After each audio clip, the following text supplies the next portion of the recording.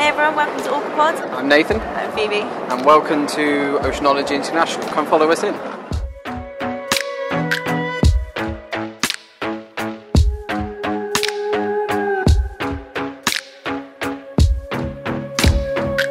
So here we have Sam Stanton from NatureMetrics. We've got their really lovely booth here. Thanks for coming on the podcast, Sam. Nice, cool. So Phoebe, take it away. Sam, something we wanted to know is what has been maybe a highlight for you this week? What's been a Highlight's been the number of people. We were genuinely worried as to whether we'd get that many people. We're a bit different, sort of the strange biologists in the corner in our little cupboard, but we've been really pleased. There's been a lot of interest in the technology that we're talking about and the demos of the technology, so that's definitely been the highlight. That's always good to hear. Yeah, very and much your booth's been busy every time I've come by, and it does look great. I absolutely love it. Yeah, it's very colourful. Love to see more colour. That's great. Yeah, I was getting the interest. You know, we're a new science, we're a new discipline as well. Getting people engaged with the ease of collecting really good data. That's the important thing for us. And having people stop off and ask us the questions. That's what we wanted. And the amount of interest has caught us by surprise a little bit. I haven't stopped talking for about 3 days now. The voice is a bit like, oh, very much so. It's a rest. Has there been a particular piece of technology that's really interested you that you've been able to see while walking around? Or well, other than mine. Other than yours, of course. I don't think there's any one piece of technology. I guess for me, I've been in the industry quite a while now, and it's the size of the movement to autonomous stuff is vast, and what those autonomous solutions can do now. You know, you've got things, you've got cameras, you've got acoustic solutions, you've got water samples, which is interesting for us because we'd like to integrate what we do into those water samples. You know, the industry has not just moved with 1 foot; it's taken its shoes and socks off and jumped into autonomous solutions, and it's really obvious when you look at it now. It's a massive step change. Fantastic. It is. There's like autonomous vehicles on nearly every booth now. Yeah, whereas, everywhere you turn there's a little suitcase ROV, or there's a big AUV pottering around in the dock. It's really exciting. It's cool. It's cool. And the last thing that we want to ask you is, if you have somebody coming to the show for the first time, what are the 3 top tips you'd give them? Well, for the first time, 3 tips. Talk to us because we're brilliant and we've got a really good stand. Actually, just talk to everybody because you've got people here that have done so many different things. You know, I've talked to people that I worked with 15 years ago, people that are now working at the places I used to work at, and they've all got such different experiences and different sets of skills. And I think that's only 2 things, but for me, that's the biggest thing. That's the joy of somewhere like that. You get to talk to so many interesting people with so many different backgrounds. And learn so many different things because of it. So it's a cracking event for that sort of thing. Perfect. Thanks so much, Sam. No worries. Appreciate it. Cheers. Thank you. Thanks. So here we have Robin, president of SEAMOR Marine ROVs from BC over in Vancouver in Canada. Thank you very much for joining us on the podcast. Thank you for inviting me. Pleasure. We've just got a couple of questions. So the first one is, what has been sort of a highlight for you this week? This week, I would say I really like to see everybody's back to normal and remind me the OI I was 6 years ago, and I would like to see more traffic, but I'm very happy with the amount of traffic we got. And, that's good to hear. Yes, and the first day was great, second day even better. Yeah, it's really great. Yeah. Today is like suppliers, and some repeat customer come and get some new questions, which is good sign. Excellent. Yeah. Excellent. Has there been a particular piece of technology that you've seen or an idea you've heard of at the show that has really interested you? I believe so. There's a few sensor providers, like obviously the Sonar 9. We had them again. They were really trying to utilize what that device can actually help in terms of confined space navigation, enrich the feature of our vehicle. So I'm expecting a lot of email from them. The next step, demonstration. I'm hoping ocean business we can do actually something in the water together. That'd be excellent. And then our final question for you is, if you have got a newcomer coming to Oceanology next time, what are 3 top tips that you would give them? Top tip, location, and the color, and the equipment. Okay. I think what we have done for the first time, we have a full setup, and the color we choose is really standing out. And not many and having the same color today, which is also helpful. Yes. I think next year we might want to move a little bit towards the center, and the orientation of the booth turn 180. Okay. So facing the entrance. Now it's like facing the end of the hall. Yes. So that they will be helpful to bring more traffic. Yeah. Good idea. Well, Robin. Now, also, by the way, I'm really like to be close to us Aqua as well, so we can actually, engaging more, and then because lots of UK traffic in the last 2 days, and easier to really send back and forth. I would agree. Yes. Well, Robin, thank you so much for coming on the podcast with us. Thank you very much. Pleasure to see you in person. For sure. Here with Levey from OceanWise, and we've got a few questions for you today. Thank you very much for coming on. No worries. So first of all, we're coming to the end of the week. What's been a highlight for you from the show? Seeing humans, but they're no longer in 2D on a screen. It's been really nice, and seeing people who you haven't seen for a couple of years. That's been really good. Fantastic. Yeah, it's been really nice being able to, like you said, people that we're quite new to the industry, so people that we've met only on a virtual form. It's nice to see people in real life. It's brilliant. Yeah, definitely. It's been great. Meeting partner companies and stuff like that, and it's made it all a bit more fun and a bit more real rather than just emails all the time. Yes. And the next question we had for you is, what is a piece of technology or an idea that you've seen this week that you've thought, oh yeah, that's really cool, that's different? I don't know about different, but something that I've been really impressed with is GeoSpectrum. They're a Finnish company, and they are doing asset management and lots of 3D modelling with bathymetry surveys and LiDAR and stuff like that, so you can get a whole complete view of your port. So, and they can identify assets, and they can do, and so it looks really whizzy, but it's got everything very easy access, and they've got a very similar ethos to us in that data management's really key. Right. So it's all about the right people managing the data, but making that accessible to the people who are making the decisions. Yeah. And it's so I was really impressed. I had a really good chat with them, and it was like, oh, it's nice to find people who also think like we do. It's really good. Just go check them out. I haven't seen them. Yeah, They're over in the far corner. Cool. Down, past you guys. By the Ocean Futures. Yes, next to the Ocean Futures bit. Yeah. We'll have to give them a check. Yeah. And then lastly, what's 3 tips that you'd suggest to someone for their first time at OI? 3 things to bring with, 3 things to do or not do? Don't party too late. No. It's a good learning curve. As an exhibitor, the freebies are key as how to get people onto your stand. People come by and go, I've heard you've got, and then they come, and so that's the only reason they've come and talk to you, but it's still a way to get an opening conversation. Absolutely. And get plenty of sleep in the week leading up to it. Very good advice. Hibernate for the week coming up to it. Yeah, switch your phone off and just chill out. It's going to be a bit crazy. And don't do anything the weekend afterwards. No, definitely don't plan anything for that. Okay, enough. Brilliant. Well, thank you so much for having this interview. Yeah, excellent. Cheers. Thanks nice for to talk to you. So here we have Asa from Impact Subsea Limited. Thank you very much for coming on the podcast as well. Thank you, Nathan. We've just got a few questions for you. So the first thing I wanted to know is, what's been sort of a highlight for you this week? What stood out? Yeah, well, after the COVID pandemic and everything, luckily we got the chance now to see people in person, of course, and also been quite fruitful this year. And new technology, new things around, so it's been so good. Good to hear. Excellent. Has there been a specific piece of technology or an idea that you've seen in the show this year that has really interested you? I've seen a lot of things now going more electric. So I've been seeing the ROVs, for example, more of electric now, and even the manipulators. So I was working as an ROV pilot before, so I've been using different ROVs. The big ROVs was always working with hydraulics, and that was always leaking hydraulic oil to the sea, and it was horrible. But now I could see even the manipulators, and that's the major thing actually.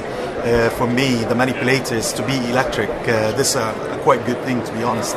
Yeah, so that's the main one that I see like really attractive. Yeah. Like the big Subsea, that's their electric one. Actually, that's an electric one and a big one as well. So that's really impressive. It's the first thing I saw when I walked in. Oh yeah. And then our final question is: if you've got somebody who hasn't attended Oceanology before and you've been to a few shows now, what are 3 top tips that you give to somebody? Okay, just I mean, like just walk around, listen to people, know about like new technology. This is really interesting. If you're working in this industry, you'll find like the latest technology here. Socialize, have fun. Some really good tips there. Thank you so much for joining us on the podcast. Of course, thank you guys. So here we have Chris Kontoes from Denmark Oceanographic, who's also on our stand this time. So thanks very much for joining us, Chris. No problem. Excited. One thing we want to know is something from the show that's been a highlight for you that stood out. I'm kind of a tech geek, so I actually really like walking around and looking at the different technology, buoys, new CTDs, new water quality measurement sensors, that sort of thing. So it also plays into exactly what I do, which is probably why I like it so much. But it's really cool to learn about just new technology. And specifically, I do a lot in the profiling realm, and so not all sensors are so much conducive to actually be used in a profiling environment, as I'm sure you guys know quite well. But going around and seeing what's new and what can be applied, or what older technology has been converted into now profiling capable sensors, is kind of exciting to see as well. And then there's toys. Right? There's ROVs. I put on some VR glasses and actually operated a crane earlier and things like that. So that's. I saw them doing that. It looks really good fun. I was terrified I was going to walk off the end of the ship, or worse, run into their booth. But it's pretty cool. With that in mind, has there been a particular highlight for you? Maybe not something like a specific product, but something that you've enjoyed hearing about, or an idea, or something you've watched, or. I would say kind of learning about the environmental groups actually going out and doing the data. I spent the bulk of today actually walking around and talking to those groups, and seeing the people who are actually getting the water and using the equipment has kind of been a different opportunity. I've usually been in the realm where I'm talking to sensor providers or the toys, right? But talking to those people who are going into the water and actually using the toys and collecting the data was kind of a fun experience there. I always enjoy sort of finding out what our products are being used for and the application is, because it makes it a bit more, I think, interesting and a bit more exciting. So the last thing we want to know is, if somebody who's a newcomer to oceanology, what are the 3 top tips you'd give somebody? Comfy shoes. You do a lot of walking and a lot of standing. Comfy shoes for sure. But I guess the other thing would be getting out of your comfort zone. It could be a little bit intimidating to walk up to groups that you don't exactly know what they're doing, but that's why we're all here, right? Is to learn. So kind of getting in front of people and actually talking and asking questions and not being afraid to learn, I think is probably the main thing of what I would tell somebody coming here the first time. That's great. Thank you so much, Chris. Thanks for joining us. Okay, so we're here with Chris Opdam from Datawell. We're going to ask you a few questions about the show. Sure. Thanks for joining us, Chris. First question, so what's been the highlight for you so far in the show? It's hard to point to something specific. I mean, I've been walking around, well, not so much. I've been standing here alone most of the time, so tend to not have much time to walk around. But to be fair, I've seen some pretty amazing stuff, some amazing gadgets, and some amazing toys some people brought along. I do really like the Subsea technique, the boat they built by hand, as in the scale model. It's really good. Must have taken a lot of time, but it's lovely. Lovely. Which that sort of leads us on to the next question, which is what sort of piece of technology that you've seen here that's revolutionary or new or caught your eye? It's always hard to tell. I mean, I've seen some small stuff. I haven't really asked a lot of persons about what they were selling and what they were doing. So basically, it's a lot of people coming over here trying to sell stuff. But to be fair, I do like the wire walker you were standing next to just a minute ago. And I definitely like the dolphin over there. Yeah, the whole idea. Yeah, about trying to save people with this kind of technology is great. Yeah, absolutely. Last question. For someone that's coming for the first time to Oceanology, what would be 3 things that you'd recommend they either do or bring while here? All right, that's a good question. Colleagues. Yes, definitely that. No, time. Take your time. I mean, I've been here for this is my second time on this floor. What you need, if you want to see everything, you need more than a day. I mean, you can see everything in a day, but then you don't talk to anybody. So it's better if you take your time and see some people, get to know them, see what they're selling, see what they're building, see where their passions lie. So take time. I'd say that's the most important thing. I mean, all the other things you can get here. Sure, this is true. Very true. Oh, great. Thanks for coming, Chris. You're welcome. Thanks for asking. Thanks for having me. No, you're welcome. Cheers. Cheers. So here we have Melanie from GTI. Thanks very much for joining us on the podcast. No problem. Thanks for asking. Pleasure. It's okay. So just going to ask you a few questions. One thing that we want to know is something you've really enjoyed this week, maybe like something you take home and talk about, or is there anything that stood out? I think just this has been a huge learning experience for me, and there's so much to take in and kind of process. Absolutely. Fantastic. There's so much going on. Has there been a specific piece of technology that's really interested you that you've seen at the show this year? Or? I've noticed that there's a lot of like AUVs, and actually just around the corner at Ingenuity they had the Sea Snap, which I thought was really cool, and their little small clamp can hold like 800 kgs, I think he said. Yeah, it was really impressive. That's cool. I've not heard of that. Me Go around and have a Yeah, look. you'll have to stop in and take a look. The last hour we've got. Yeah. And then the final question we've got is somebody who's not been to the show before. What's a couple of tips you would give to them before they come? Shoes, good shoes. It's a lot of walking, and just kind of take the time to walk through and slowly look at everything, because some of the booths are just incredible. Yeah. Fantastic. Thanks so much for joining us, No Melanie. problem. Thanks so much. Thank you. Okay, so we're here with Chris Wallace from MacArtney, and we're going to ask you some questions about oceanology. Thank you very much for coming. What's been a highlight for you, Chris? What have you enjoyed seeing so far? I think actually just getting back out and meeting everybody again has been very important. Obviously a couple of years of not being able to do this has been detrimental to a lot of people, so just getting back out, seeing all the new technology, all the other companies, and catching up with likes of yourselves and our other customers has been great. It's been great to see you as well. We always think about you're the first person we ever had a meeting with after we started our Attacker, and it's great. Yeah. Still got the USB that you gave us. Yes. Oh, it's my question.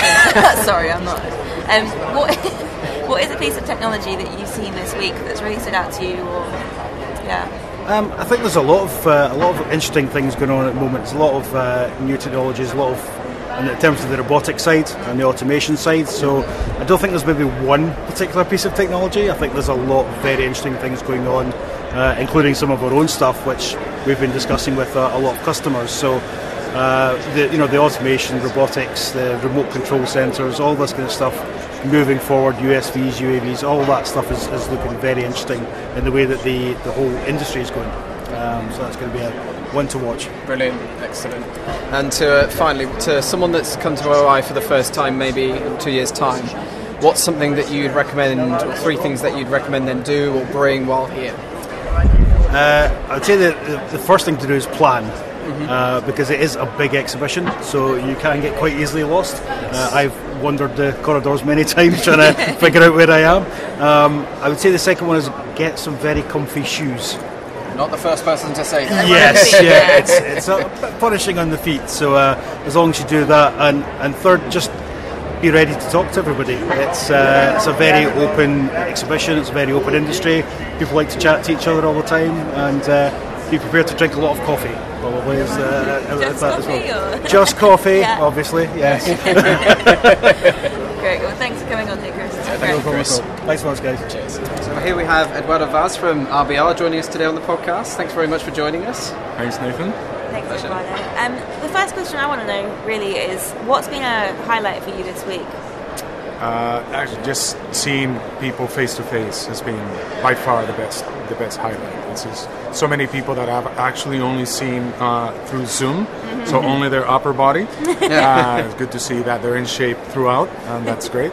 And lots of partners, lots of good agents that we have had meetings, so that by far the best, the highlight. Yeah. Excellent.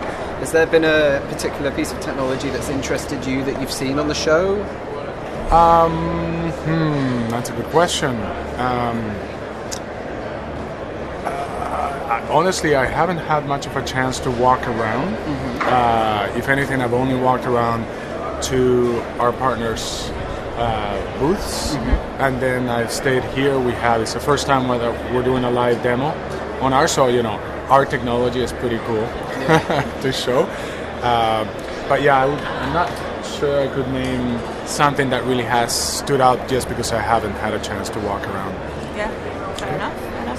And then for somebody who hasn't ever been to the show before, what are some top tips that you would provide or suggest to them? Top tips. Let's say, find out where the washrooms are early on. That's always helpful. Make friends with those that have good coffee makers at the booths. And have comfortable shoes because you'll be standing a lot, whether you're just standing or walking down. Those are the basic things. Some excellent advice there. There we go. Thanks for coming on, Eduardo. It's been great. Okay. Thank you very much. Great Thanks to for see you having again. me. Likewise. So here we have Jana from SubCTech. Thank you very much for joining us on our podcast. Hi. nice to meet you. So Jana, one thing we wanted to know is, from this week, what's been something that stood out to you? What's been a highlight? Other than seeing us, of course. Of course, yeah. Well, we had quite a few nice people around, having good talks here. Met some new people, so that was good. Also met lots of all the contacts that we have been around with for the last couple of years. What I really liked about this week is that seeing so many people again. With this all this COVID and the last, what is it now, 2.5 years? Not 2 years? So long, yeah. So this feels really good to meet people again and being face to face. Yeah, it's been a lot of people's highlights this week, is seeing everyone face to face. Yeah, I can imagine. Has there been a certain piece of technology that's really interested you that you've seen around the show? I haven't been around that much actually. No? No. Say your own. Yeah, you can say well, your own. of course, no.